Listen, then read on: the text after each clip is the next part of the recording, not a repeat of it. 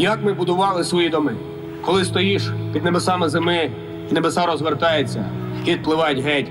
Розумієш, що жити потрібно там, де тебе не лякає смерть. Будуй стіни з водоростей і трави. Рий вовчі ями й рови. Звикай жити разом з усіма день при дні. Батьківщина – це там, де тебе розуміють, коли ти говориш вісні.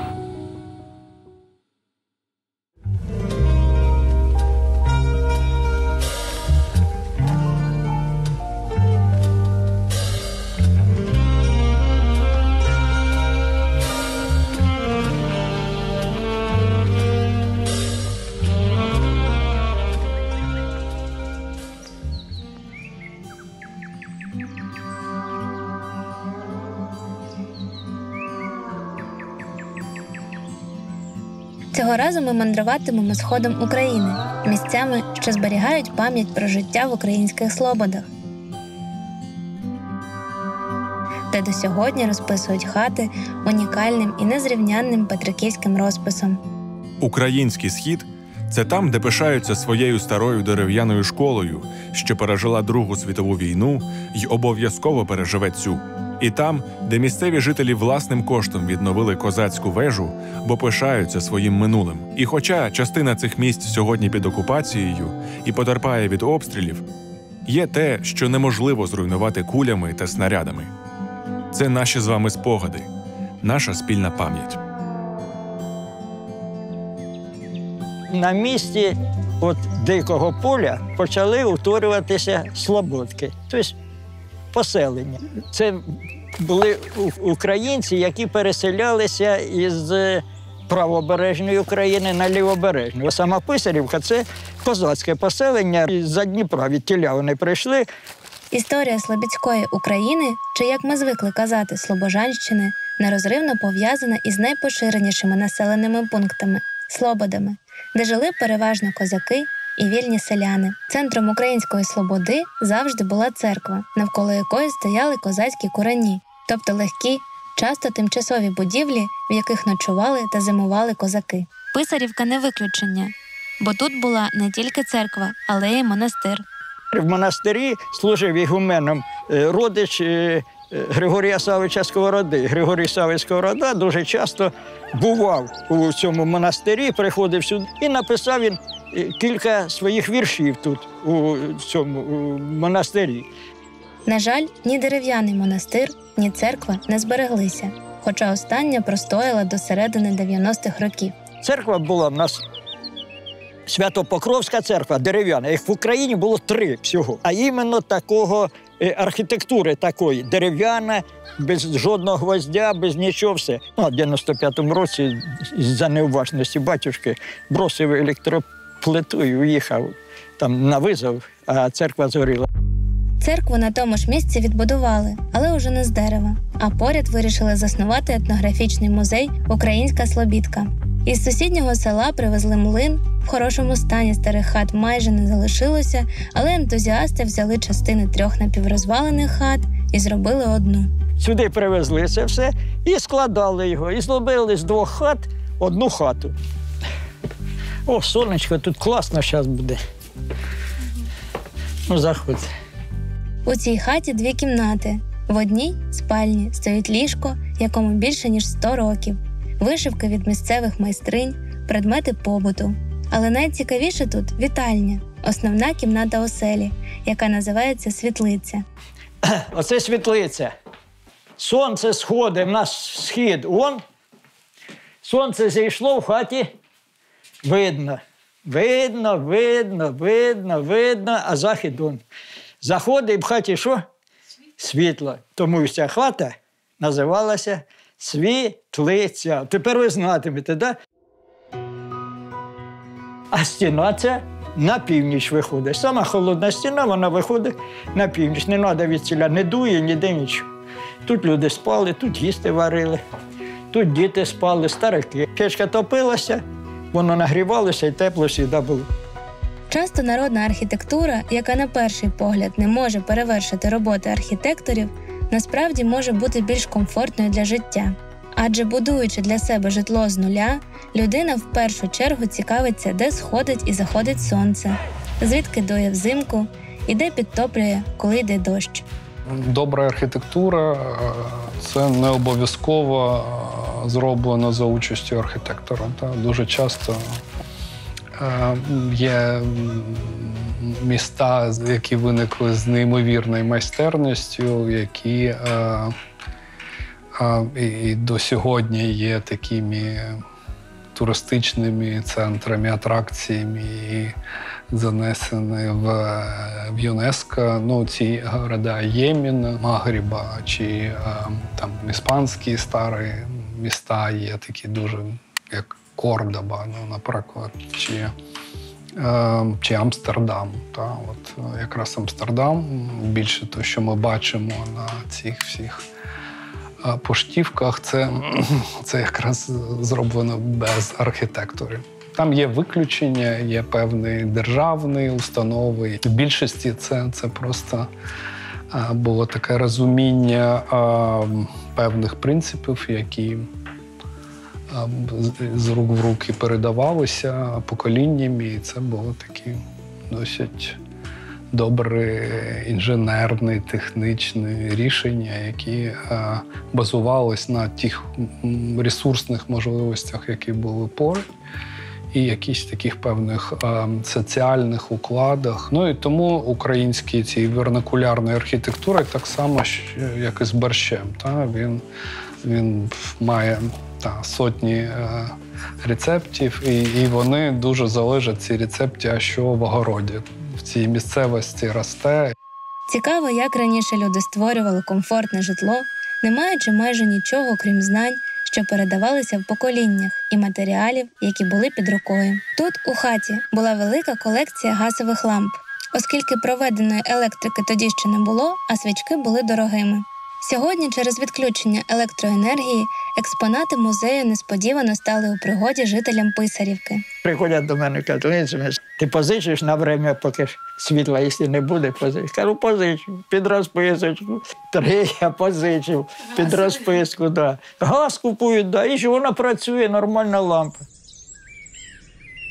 Цікаво, як музеї просто неба консервують час і як деколи дивно занурюватися в історію і проводити паралелі із сьогоднішнім днем. Якщо колись в Писарівці жили козаки і мусили охороняти Російську імперію від татар, то тепер тут обороняються від Росії, адже лише за 15 кілометрів навпростець вже кордон, і під час запису цього інтерв'ю ми раз по раз чули роботу артилерії. Бахкає, подивись, це ще не бахкає, це ще не бахкає. Бахкає, коли стекла дрожать, то бахкає. То і страшно, чесно, стає страшно. А люди ж пережили, коли над головою летять. Я сам бачу, як летить ракета, потім бах, ПВО. Взрив і розлітається, куски в полі летять. Істребителі, бува, пролітають низько. Так аж страшно, аж до землі перегинає. Ну все ж ми ще...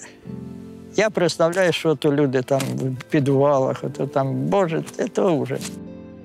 За 20 кілометрів від Писарівки знаходиться музей Григорія Сковороди, в який російські війська поцілили на початку весни 2022 року. Фотографії зруйнованого музею облетіли всі українські і західні медіа. Це ж треба просто посеред криші попасти в музей. Це спеціально зроблено, розумієте? Спеціально зроблено. Хто-то навів. Це не війна, це маразм, саме настоящий, ви розумієте? Ну так не можна вести війну. Просто не можна. Я не знаю, слов немає, я і не хочу. Як воно кожен день, ви розумієте, додому приходиш, що десь підеш, друге десь стараєшся відвлікнутися. Я ж кажу, от прийди сюди, подивись. Ну і слава Богу, все хорошо, все поки нормально. В Писарівці всі чудово розуміють, хто обстрілює українські міста і чому. Втім, у сусідньому історичному музеї, яким також опікується Леонід, поряд зі стендом про страшний голодомор досі стоять портрети Леніна. Таку ж картину ми побачили на секундочку в етнографічному музеї селища Артюхівка. Ну, от саме етнографічний музей, де дуже багато згадок про Леніна, Брежнєва. Може, про українську культуру. Про українську культуру? О. Блін, багато Леніна, коли включили світло.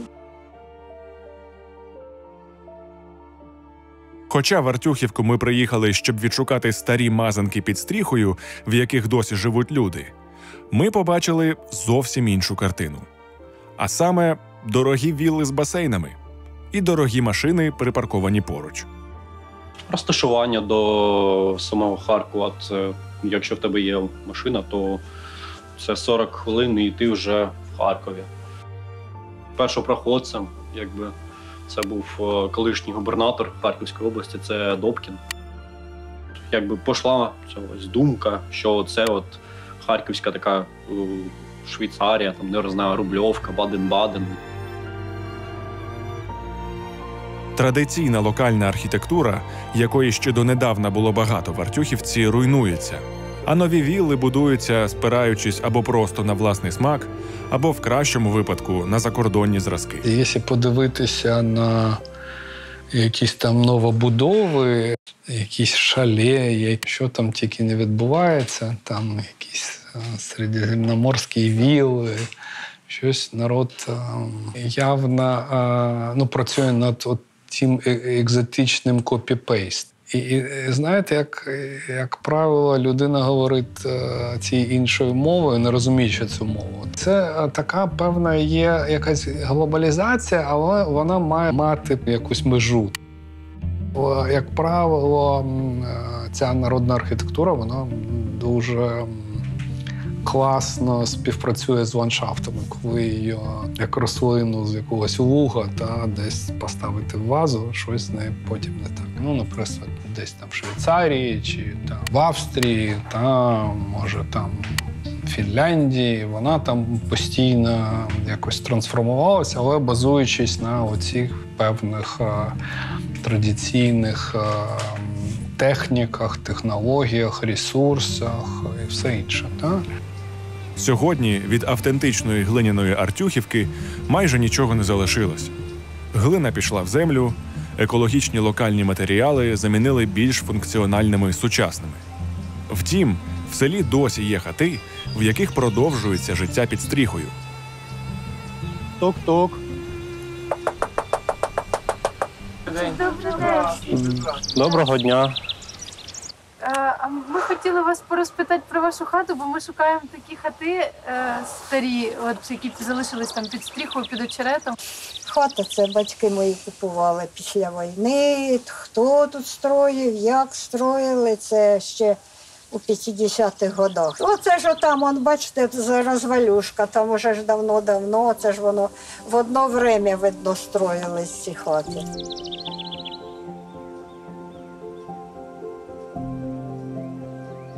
Крім традиційних глиняних мазанок, на півночі Слобожанщини до сьогодні можна знайти також і цікаві зразки дерев'яної архітектури. Бо такий же ж був басейнчик, і фонтанчик, і тут і рибка плавала, а тут було отак от. Аж до дороги алея. Ухожена була, в общем, тут була ще сказка була. І тепер дивіться, внимательно наведіть. Написано ЛК. Бачите, написано? Леопольд Кеніг. Це дерев'яний маєток, датований 1880 роком. Збудував його німець на ім'я Леопольд Кеніг. Він був дуже успішним підприємцем, який в 19 столітті мав на Слобожанщині паркетну фабрику, винокурні, цегельний і цукровий заводи. І цей будинок він збудував якраз для керівника цукрового заводу.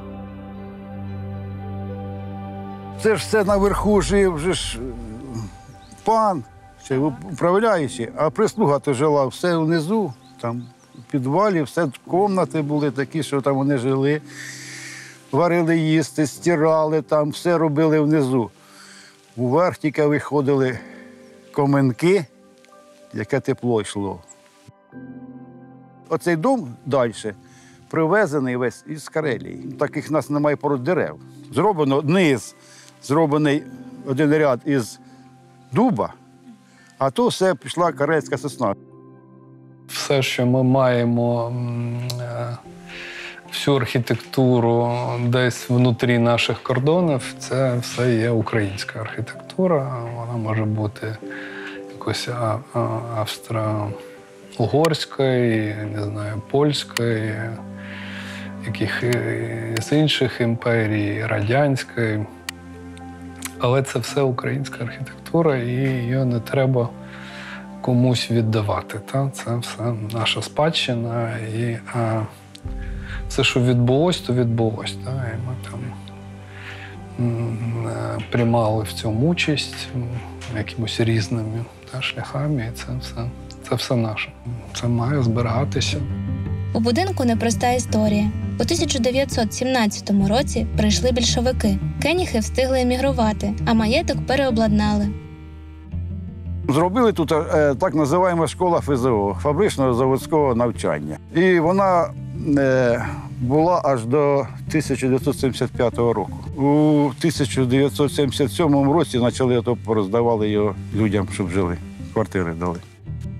Я родився тут в Гутах, прожив, в школу тут ходив, закінчив все. І на заводі робив, завод, коли роздавав ці ж квартири. І оце я тут вже проживаю, 40 років. В радянський час великі кімнати маєтку розподілили між працівниками заводу по 60 квадратних метрів. Інтер'єри змінилися, але дещо з минулого життя будинку залишилося. Бачите, яка висота у нас?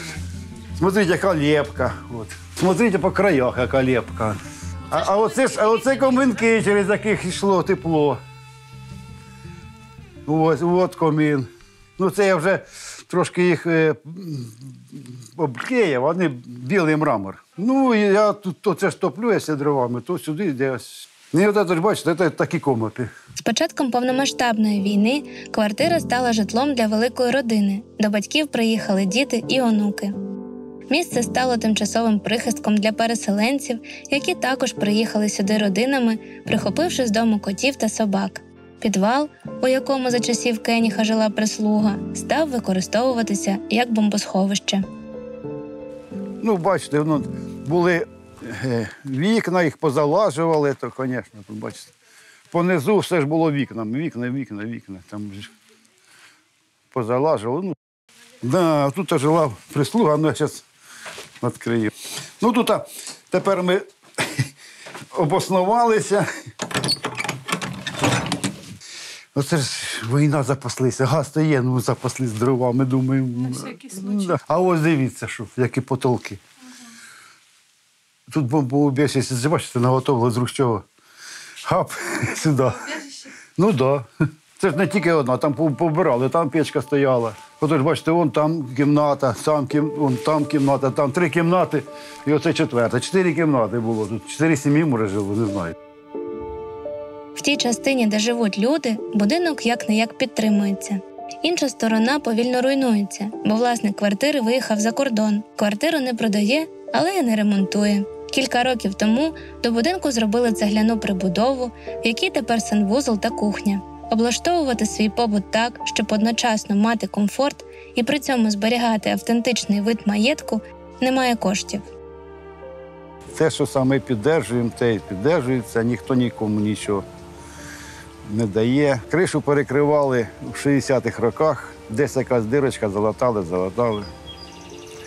Ну, саме піддержуємо. Тут в основному тепер живуть, от я пенсіонер 10 років, ось тут ось живуть теж пенсіонери такі самі. Хто тут що буде робити? Вона, як на мене, має охоронятися набагато більше, ніж є зараз. Знаєте, це як з літніми людьми, їх дуже важко за ними дбати. Це дуже велика кількість ліків, не знаю, якихось там різних речей. Але ми робимо, тому що ми вдячні їм за своє життя, за які вони нам дали. І так само з цієї самої архітектури, наприклад, в безліч странах є спеціальне додаткове таке державне фінансування. Ну, наприклад, якщо ти маєш якийсь старовинний дім, є певні такі, як, не знаю, пенсії, стипендії, які даються на те, щоб це підтримувати. Тут приїжджали, тут дуже багато приїжджало на екскурсію, розглядали цей будинок і всі говорили: ой, треба ж його під охрану, ой, треба ж його, що то з ним робити, треба все. Всі возмущаються, що такий будинок, нікому він не нужен.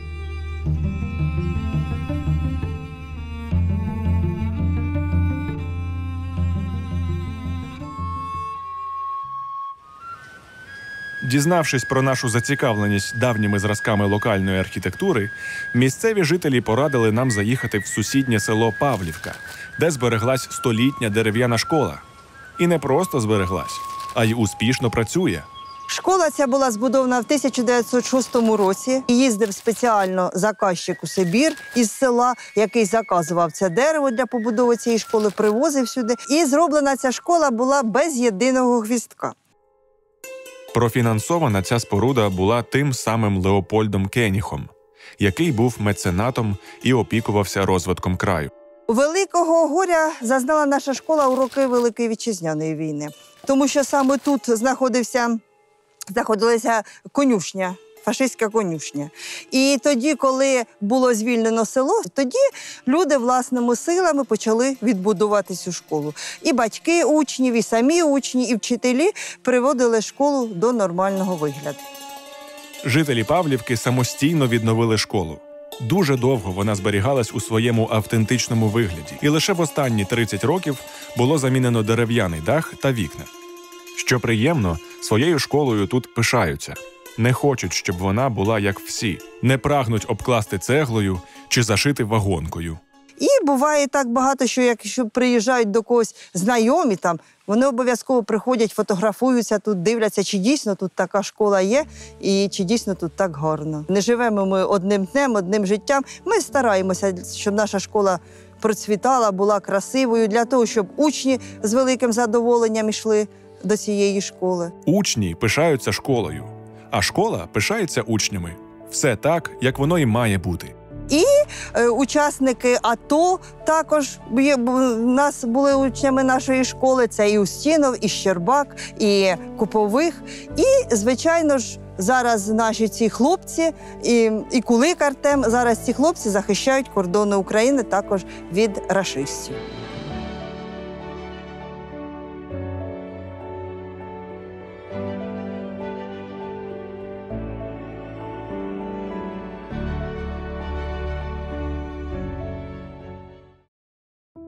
Кожного разу, подорожуючи з експедиціями, нас найбільше захоплюють люди, котрі не прагнуть чим швидше виїхати зі свого села чи містечка кудись далі, а залишаються і розвивають своє. Ну і зробили ми цю стіну, у нас було 9 чоловік тоді. Ну і ось якраз дивіться, всі фамілії, хто тут працював на цій стіні. Ось якраз від мене. Я, звичайно, цю стіну намічала, стала і розповіла, що ти будеш робити розову квітку, той листя робить, той те. І так у нас вийшло дружно, гарно і дуже швидко. Як робити, так робити. Стали і працювали зрання й допізно, але ж зробили.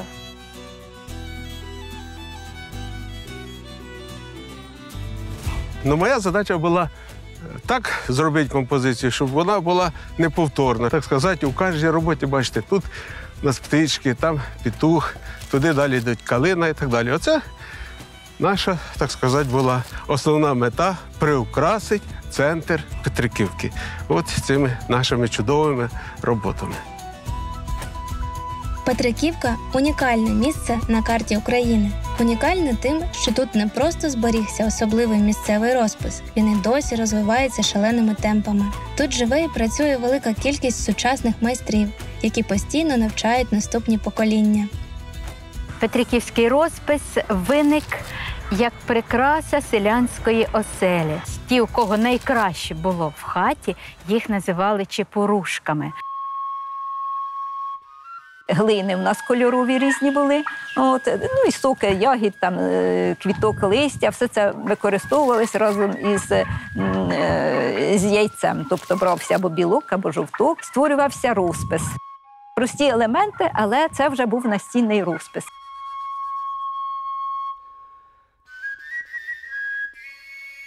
Заснована сама Петриківка в 1772 році. 1772 році. І вже тоді були оці, так сказати, маленькі на роботи, вже хтось починав, робив. І весь час воно шліфувалось до тих пір, поки не з'явились яркі майстри. Кожній петриківській господині кортіло, щоб в її хаті був, звичайно ж, петриківський орнамент. Як кажуть у нас петриківці, в хаті, як у церкві. Але не всі господині мали однаковий хист до малювання, тому художниці чепурушки створювали також, як тоді казали, мальовочки – невеличкі малюнки на продаж.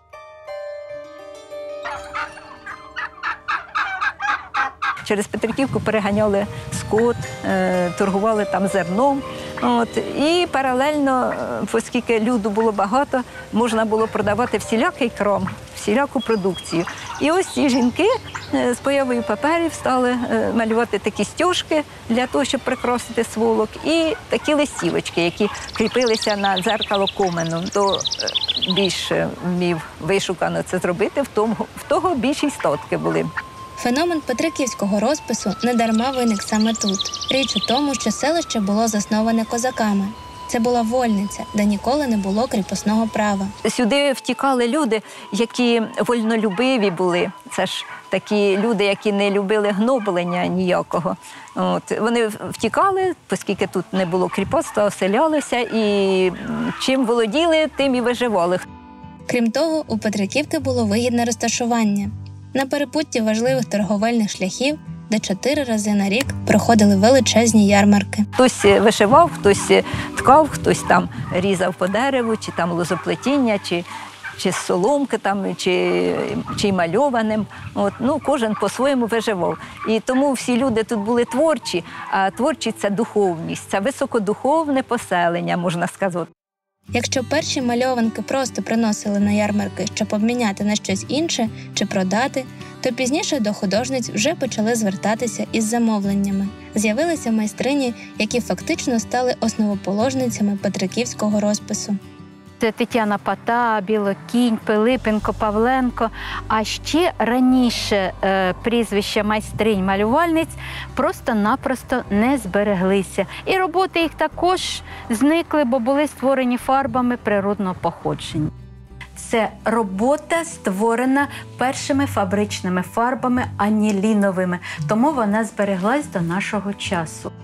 У якийсь момент народним мистецтвом зацікавились професійні художники, один із яких – Олександр Статива. У 1936 році він заснував у Петриківці школу декоративного малювання для молоді. Викладачкою петриківського розпису він взяв Тетяну Якимівну Пату, одну з тих майстринь, котрі якраз були першими чепурушками, котрі вирізнялися на ярмарку найкращими своїми мальовками. Відтоді майстрів у Петриківці побільшало. Серед них з'явилися і чоловіки, а розпис почав розвиватися небаченими до того темпами. І розвивається досі. В кожній школі є гуртки петриківського розпису, в будинку дитячої творчості також є гурток. Старші класи у нас є виробниче навчання, і на цьому виробничому навчанні діти саме опановують елементи петриківського розпису. За бажанням можна стати і професійним майстром, закінчивши спеціальне училище, яке розташоване тут таки, в Петриківці. У мене вчилися і зі Львова діти, і з Києва, і з Донецька. Петриківка навчиться, це треба тільки в Петриківці. Тут вона виникла, тут вона зародилася, тут вони повинні навчитися. Підхід до навчання і розповсюдження петриківського розпису і далі набуває масштабу. Існують музеї, школи, фестивалі, спеціальна література і навіть прописи, на яких діти вчаться відтворювати окремі елементи розпису. На цьому місці, де ми зараз знаходимося, завжди проходить у нас кожен рік у вересні місяці дивоцвіт. Сюди з'їжджаються майстри з усієї Петриківки. Цікаво, що завдяки фестивалю розписи досі живе у своєму автентичному середовищі – на стінах будівель Петриківки. Вже 14 років майстри розписують селище своїми композиціями. Коли ми забор перший малювали, і проходять люди і кажуть, ну що ж ви малюєте? Його ось позамазують, його попишуть усе. Для чого це тільки труд свій переводить? А ми так стоїмо, думаємо, коли йдуть хлопці молоді. І стали, і кажуть, ой, яке вам велике спасибі, що ви оце малюєте. А один навколішки стає, та ти що? А він, так. Кажу, ніхто не попише, ніхто не помалює. Раз молодь сказала, що це дуже гарно, що їм подобається. До сьогоднішнього дня ніхто там нічого ні написав, ні зробив нічого. Завдяки майстрам і адміністрації селища 10 років тому петриківський розпис було внесено до нематеріальної спадщини ЮНЕСКО. І якраз ми розписували цю стіну. Коли на дивоцвіт приїхали представники, ті, що повинні в ЮНЕСКО голосувати, то вони з нами доробляли деякі елементи на цій стіні. Ось, наприклад, дивіться, ось ягодка, там он десь ягодка. Процес голосування не був легким. Проте у 2013 році 600 експертів з 95 країн світу віддали свої голоси за петриківський розпис.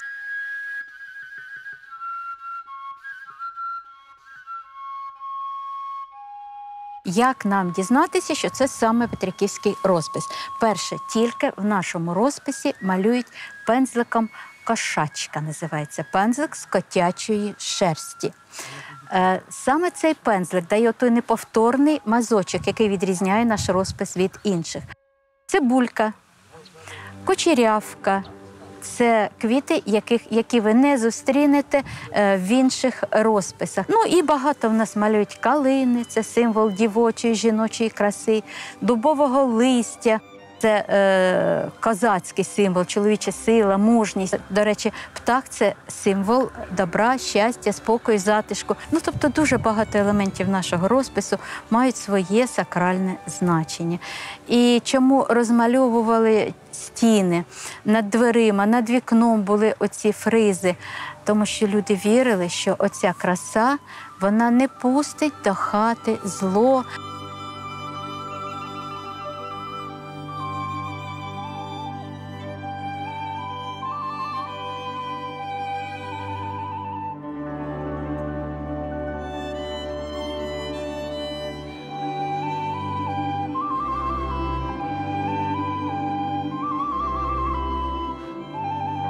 Серед квітів старші птахи-батьки, ну це якби родина, і їхні діти, пташенята.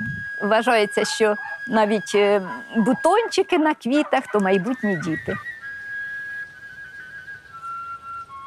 Петриківський розпис – складна техніка, яка потребує високого рівня майстерності. І якщо сьогодні для того, аби опанувати цю техніку, достатньо просто бажання і наполегливості, ще 50 років тому вивчитись в селі на художницю було непросто. У мене було перше враження від розпису десь в 3 роки, коли сусідка бабуся ремонтувала свою хатину-мазанку і зняла всі оці мальовки, які були на вулиці, і подарувала мені. Оце був такий ворог. Ну, я ж маленька була, для мене це був отакенний ворог тих стяжок. І всі розмальовані, яскраві, я такого ще ніколи не бачила в своєму житті. Або життя було післявоєнне, я з 57-го року, я була просто на 10-му небі від щастя. Пам'ятаю й досі. То було сильне перше враження від краси. Я рано почала копіювати ті малюнки, наскільки вони мені подобалися, що я їх просто копії робила. І таким чином я тільки прийшла в художню школу, попала до Соколенка Василя Івановича. А в мене ж нічого не було, ні фарб, нічогісінько. То він запросив мене до себе додому, подарував мені 3 порошки. Такі порошки, знаєте, якими фарбували яйця на Великдень і продавались на базарах вони. І ще подарував він мені свою щіточку, пензлик із котячої шерсті. Ну і от був такий мій шлях перший до розпису. Але втілити мрію про навчання в художньому університеті у Львові так і не вдалося через складність з іспитами з обов'язкових предметів – української мови та літератури. У нас, сказати, місто проросійське, ж таке Дніпропетровське, і українська мова і література ігнорувалася в закладі спеціальному середньому. І мені попадається зачарована Десна, Довженка. А ми ж то її не проходили, бо взагалі тільки російська мова і література. І все. І закінчились мої такі спроби. Проте реалізуватися художниці вдалося в рідному селі під наглядом досвідчених майстрів. А щойно рівень став задовільним, почалась робота на фабриці.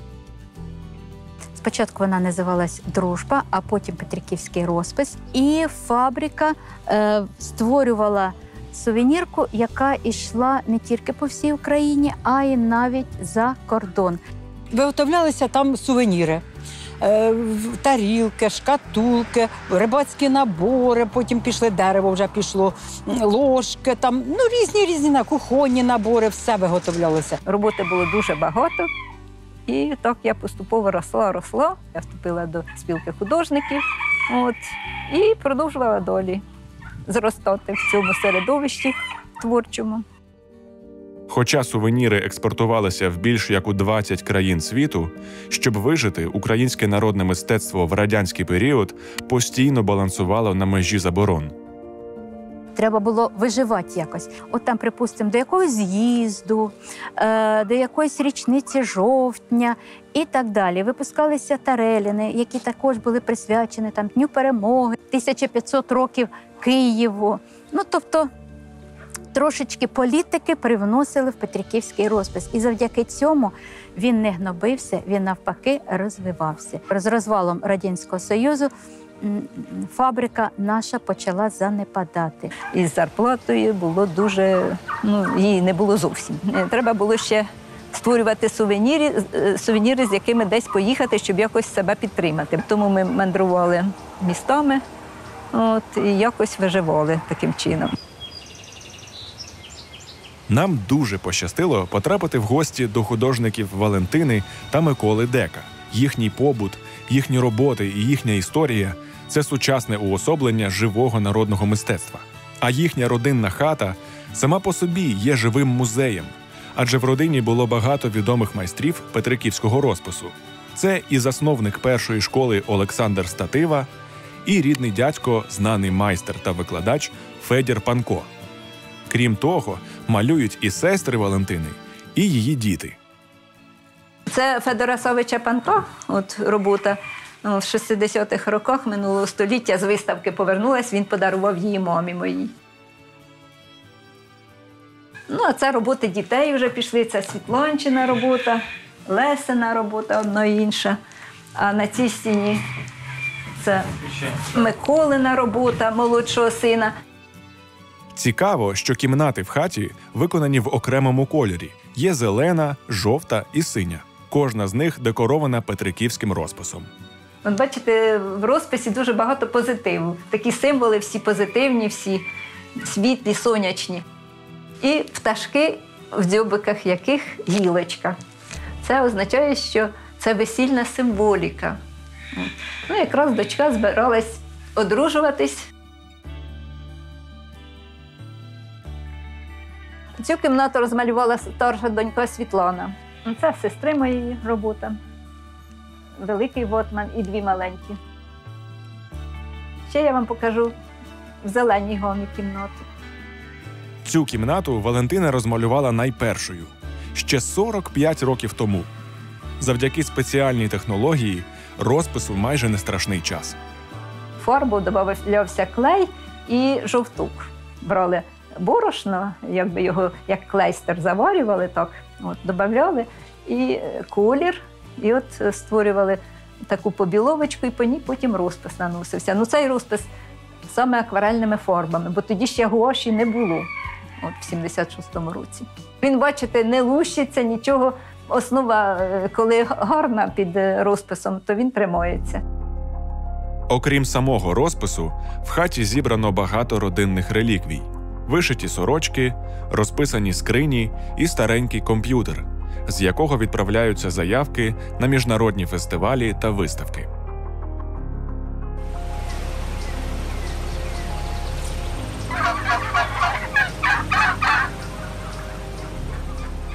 Якщо Валентина захопилася мистецтвом ще у дитинстві, то Микола прийшов до малювання, вже маючи родину і дітей.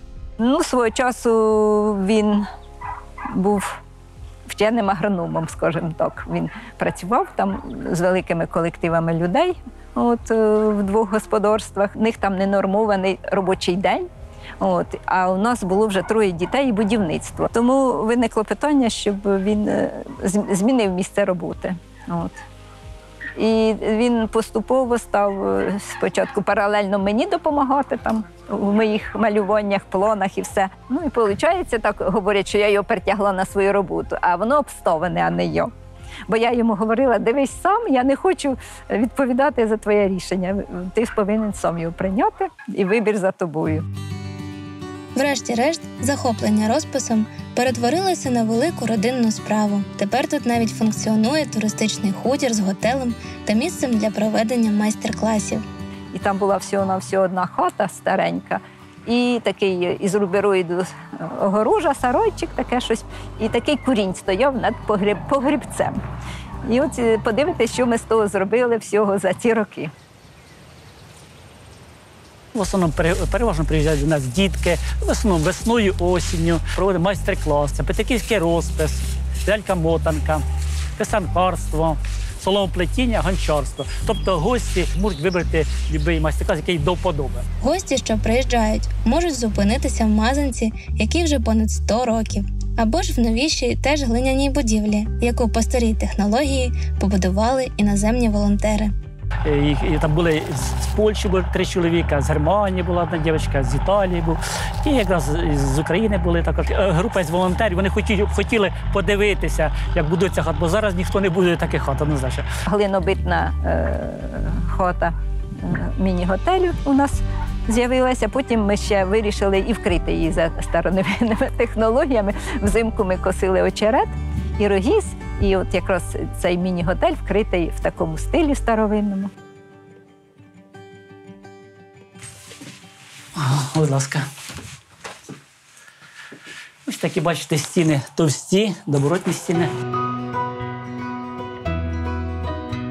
Тут ще зручності також є в цій кімнатці. Останньою подружжя збудувало родинну галерею. З однієї сторони – роботи Миколи, з іншої – Валентини. І якщо майстриня продовжує займатися саме розписом, то Микола створює і авторські роботи, які захопили нас тією наївністю, яка притаманна саме народному мистецтву. 3 роботи, триптих. Називається вона «Зародження світу». В кожного народу є своє уявлення про створення світу. От наші прадавні українці ще до християнства вважали, що світ зародився таким чином. Боже око, воно летіло з далеких світів. Летіло через суцільний, непроглядний морок. І десь це око зупинилося. З пречистої сльози утворився, народився першоптах, першобог Сотирід, який почав літати кром цього ока, відганяючи пітьму, темряву, морок, створюючи життєвий простір. А потім цей Сотирід пустив сльозу на це око, яке розрослося до острова Ерій-Вирій, на якому виріс перший дуб з молодильними яблуками. І перші боги, які вживали ці яблуки, вони були безсмертні. І також він совкелездир злетів на вершечок дуба і почав створювати наш світ. Родина Миколи була заможна, але радянська влада розкуркулила батька і позбавила будинку, який тепер є тільки на цій картині. Якраз під впливом розповідей моєї мами я змалював цю оселю. Вона розповідала мені, так і змалював. Бачите, раніше були якісь стріхи круті, такі тиночки, такі сарайчики, сіно і поля, які рядом були біля садиби.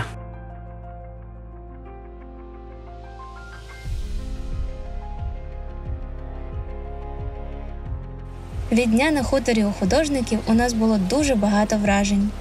Але старі хати і галерея – це ще не все, чим запам'ятався нам цей день. Розпис, він зародився на білій стіні хати-мазанки. Тому була ідея моя така зробити таку хатку, щоб вона їздила. Так Валентина назвала її мандруюча хатка. Вона зроблена на базі запорожця. Мене брат, він допоміг зробити, як кажуть, запорожця, отаку хатку зробити, а потім ми сім'я її розмалювали.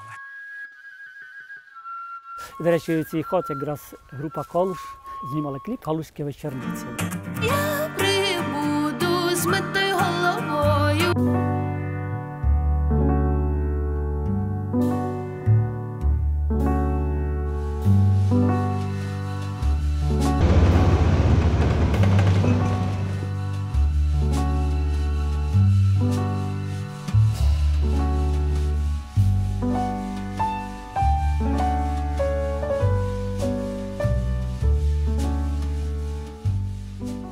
Направду, нашу команду зачарував світ, який створили на своєму хуторі Микола і Валентина. Нам дуже захотілося повернутися сюди без камер, щоб просто пожити та помалювати пензлем з котячої шерсті. А 2 картини з галереї навіть поїхали з нами до Києва.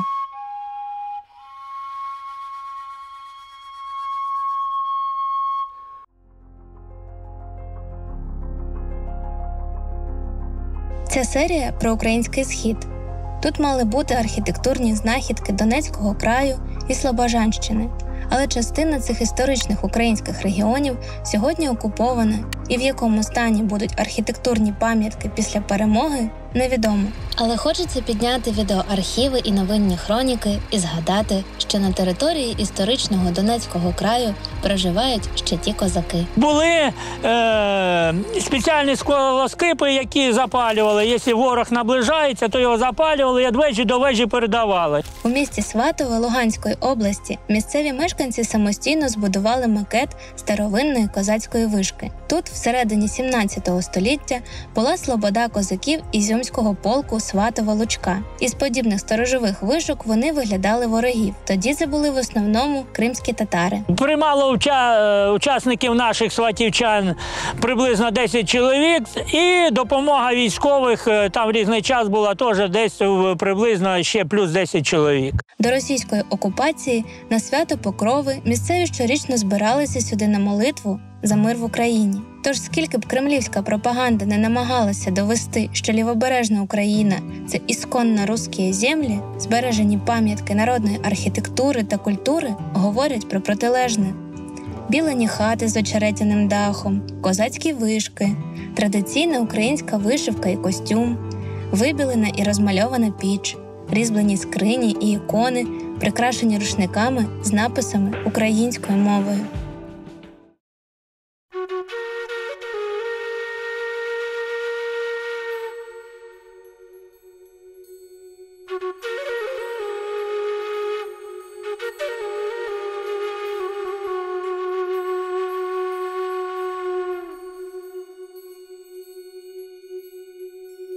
Скільки всього ще хочеться розповісти про український Схід, про все, що ховають етнографічні музеї Донецького краю та окупованої Слобожанщини, і все, що ми обов'язково приїдемо відновлювати після перемоги.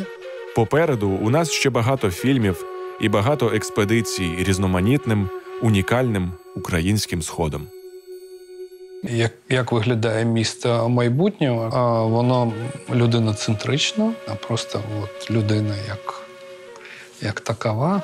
І можна вибудувати оці екологічне місто за рахунок багато спільних речей, такого спільного споживання, спільного транспорту громадського і чогось простірів і все інше, коли ми ділимось чимось, якимось речами між собою. У мене в календарі там стоїть 24 лютого. Розумієте, от що-то я поставив це число 24 лютого, заходжу, дивлюся, там сьогодні все одно у нас, яке там у нас 9, да, сьогодні, а дивлюсь 24. Зараз цей важкий час нас береже саме краса нашого розпису. Адже кажуть, що краса врятує світ. А творчість – це духовність. Бо духовність – це люди позитивні, які не захочуть іти когось там гнобити, і тероризувати, і війною на когось іти. І якби всі люди були кругом такі позитивно налаштовані, то, мабуть, би не було сьогоднішніх подій. Бо над усе духовність в житті людському.